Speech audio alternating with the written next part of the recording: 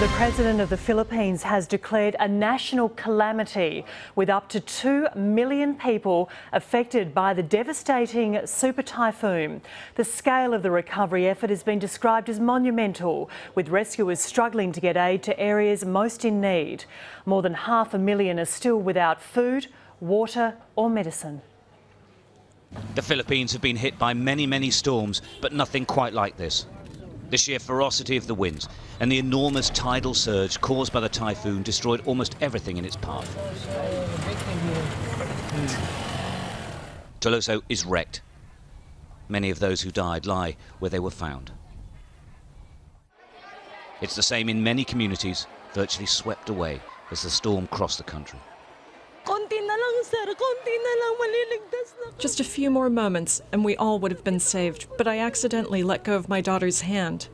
I guess she had to be sacrificed, otherwise I wouldn't have been able to escape. She must have known if I kept carrying her, both of us would have drowned. Stranded survivors appeal for help to passing planes. Some have brought food, water and medical supplies, but it isn't enough, not nearly enough. In wrecked buildings, survivors scavenge for food. If we see people getting food, we just let them be. However, if they're looting other things, such as appliances, we apprehend them.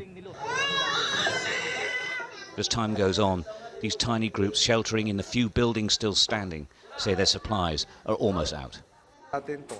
We are declaring a state of national calamity to accelerate the efforts of government to save, to render aid and to rehabilitate the provinces that were ravaged by the storm. This is important so that we can ensure control over the price of the basic commodities and services that our countrymen will need to avoid overpricing and hoarding of vital products.